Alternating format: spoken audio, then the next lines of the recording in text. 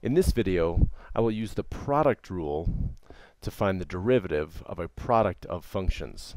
So we have given that f of x equals 4x and g of x equals 7x squared plus 2. Use the product rule to find d dx of f of x times g of x.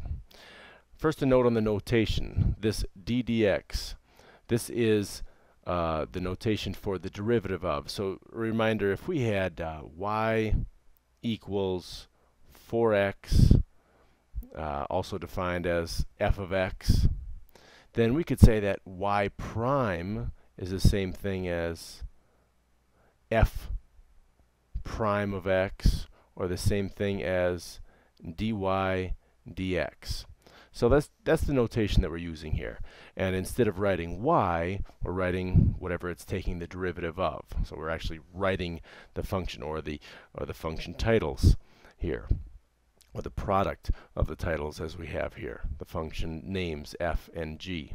So just that's the notation. Now in general, if you have some function, I'll use h of x just because we already have an f of x here, but if you have h of x equals functions u times function v, and that's what we have here. We have a product of two functions.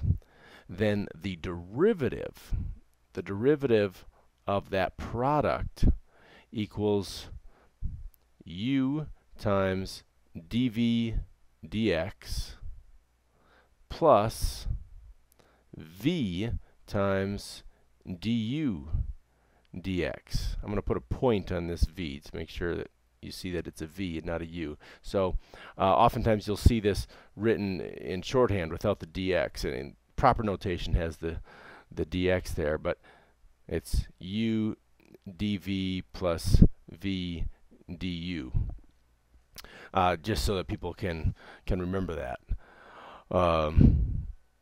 They call it different names like ultraviolet, voodoo, or other things.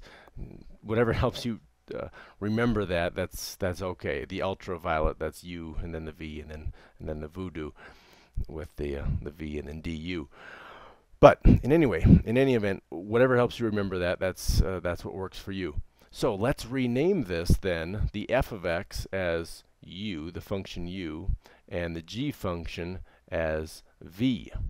So then if we had h, our h function, not the derivative yet, but the h function just equaling 4x, that's our f function, multiplied by 7x squared plus 2, then we could just run right through and say u and then v and call that u and v. So let's do this. We've got h prime of x, and I'm going to substitute this in. So first, the u function, that's 4x, multiplied by dv dx, so the derivative of 7x squared plus 2. Well, the derivative of 7x squared is 14 times x to the power of 1 plus 0, because the derivative of a constant is 0, plus v, our v function, that's 7x squared plus 2, all being multiplied by the derivative of the u function. So that is just 4. The derivative of 4x is just 4. So I'm going to label this real quickly just so we can see what's going on. So this is our u, this is our dv dx, this is our v, and the 4 is our du dx. Now we can simplify all of this, and I'll try to do this a little bit more quickly because this part is just some algebra. 4 times 14 would be, let's see, 40 plus another 16 would be 56. 56 x times x is x squared, plus, let's distribute the 4, and you get 4 times 7x squared is 14x squared. Ah, that's I thought I was slick.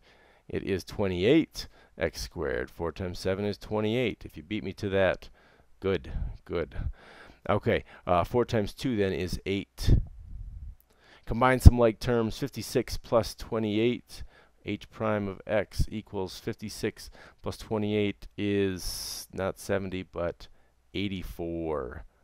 84x squared plus 8.